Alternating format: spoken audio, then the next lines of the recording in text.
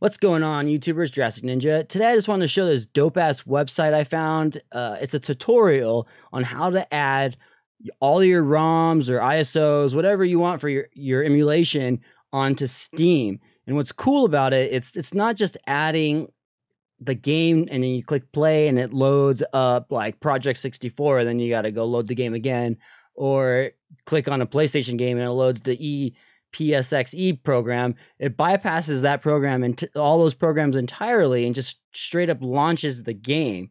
You do the one-time setup using this Steam ROM Manager program, which I found, and it's super easy to use. It's super cool. You want to download the portable one. I'll show you on the website here. You click the get latest release and then download the one that says portable. This one that says setup on the exe, my computer detected as a virus, and I'm sure it's not, but the portable one wasn't detected like that, and it works great, so that's what I'm using. It also looks identical to the walkthrough they're giving us here. I'm not going to go through how to set it up because it's right here on this website, which I will leave in the description below, and it's super easy. And this one is showing you how to add PlayStation 2 games, which is what I'm going to talk about. I've been lately adding all of my PlayStation 2 library to my computer because I'm going to then add all of those games to my PlayStation 2. That way I can just play them without having to put discs in and stuff like that. But I also like to play the PlayStation 2 games on my computer with like enhanced graphic mods, any game that just looks better, because I love playing better graphics on PlayStation 2 games on my computer, which is really sweet. But anyways, we're going to go to Steam now and show you what I've been working on. So I've been making these dope-ass banners because I don't like the banners that program supplies. They don't match, like, you know, they don't look like part of a series or a collection. So I added this PlayStation 2 sidebar, and it's not just as simple as cutting and pasting anything, because the boxes for PlayStation 2 are never set up for this. Like the titles are up here and way down below. So there's a lot of work involved, but I just love the way this freaking looks. It looks so cool. And so like if I want to play Batman, I just click play and then boom, it launches. Like you don't need to do the program. You don't need to click play. It just launches, and then I'm in the Steam community. It's super cool. Now, I'm sorry, I'm just really excited about that. It's so cool. I'm super happy about this. I'm making the banners. I want to show you guys, actually. I'm going to make a couple banners to show you kind of how I do it. So let's go ahead and look at my game list here that I haven't got done. So I need to do boom. Boonjingai, I was about to say something. The Forsaken City. So we need to do Boonjingai, probably Boonjingai. I'm expecting hate comments from however I pronounced that wrong, but let's go to Boonjingai. So we're gonna go to Boonjingai, the Forsaken City. A lot of times it comes up already. So when you go into Google, you're gonna click on images. You want to click on tools next.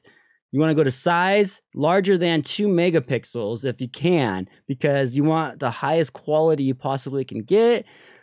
Luckily for us, actually, this one looks like it might be a pain in the ass because this is one weird ass cover. It's like, good thing is ours is going to look dope because we're not going to have that half black part up there like this one does. It's like lazily tacked on there. So then we go here and paste this cover in, and we're going to bring it on over here. Bring this up, and that's gonna be our cover. That's actually gonna look really dope, but we need to get the logo there now, which that becomes the hard part. And this is what happens almost on every single one, because the titles are always too high or too low to fit into this box, so you always got to cut them out. If it's a popular game, someone will have already cut the logo out. You could just go onto Google and let's see if we get lucky. I don't think this is a popular game. What I like to do at that point is I'll go any size, and then I'll click logo and see if we get one, and we don't. We're going to go back in here. I made a duplicate copy, and we're going to drag it down.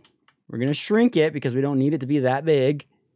And, well, if I have to cut it out, we're just going to speed this up.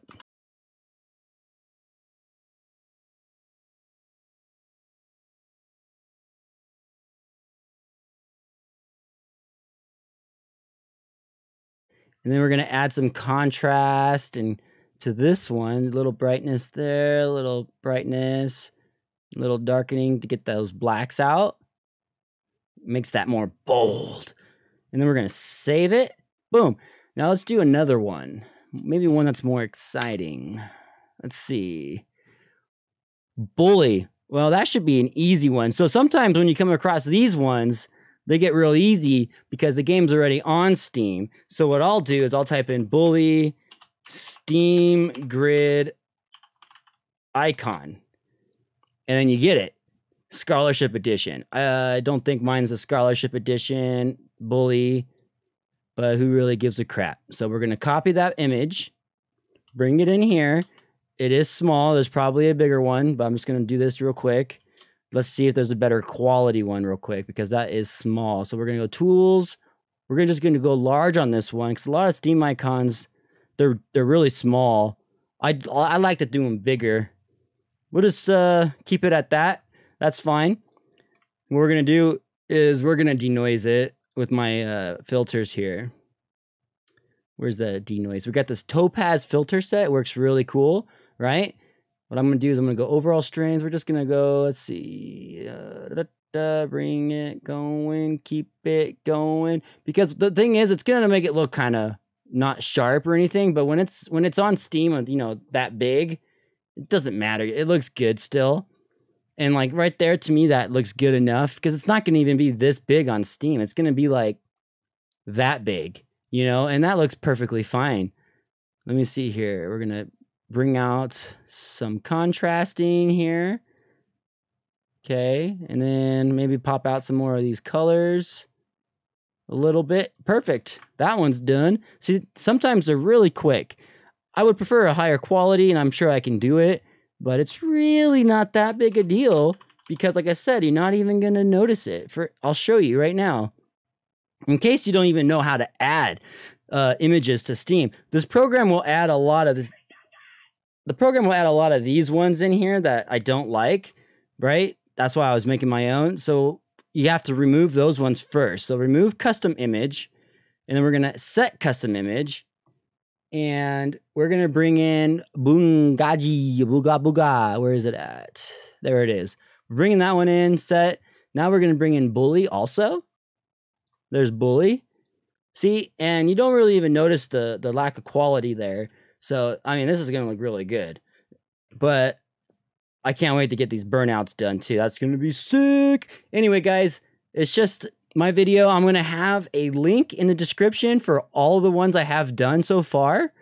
If you want to make some of your own, you can. You don't really need a template, because you just need to save one of my images and just cut out that sidebar. If you want to share them with me, feel free. Send me a link to your gallery. Maybe I'll use some of yours and show them in a video if they're done good enough. I'm a little bit picky about title placement and proportions and, you know, stupid things like that. But anyways, thanks for watching. I hope you add some of these games to Steam, like on Super Nintendo, PlayStation 2, PS1. Because I'm going to do PS1 after I'm done with PS2. It's going to be dope. Anyways, thanks for watching. Take care.